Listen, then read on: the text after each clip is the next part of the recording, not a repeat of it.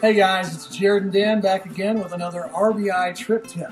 Today we're going to talk about the brake test button on the wireless monitor and why we have it. Yeah, so the brake test button on the wireless monitor is a manual braking button that you can apply when you're driving the RV to apply the brakes manually on the towed vehicle. Correct. The reason we put this on there is so that the first time you're setting the RVibrake up, or anytime you're leaving a destination to start out on a trip, you can get the RV up to 20-30 miles an hour, let off of the throttle on the motorhome, apply the brake test button for up to 3 to 5 seconds. What you're going to do is feel a gentle pull on the motorhome, and when you release the brake test button, you want to feel that release so that you no longer see the braking on the coach.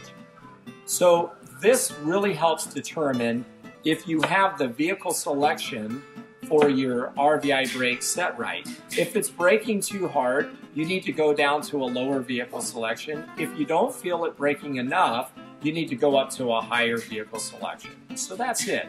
That's right. It's a great way when you don't have eyes on your brake in the towed vehicle. It's a great way to know that it's working.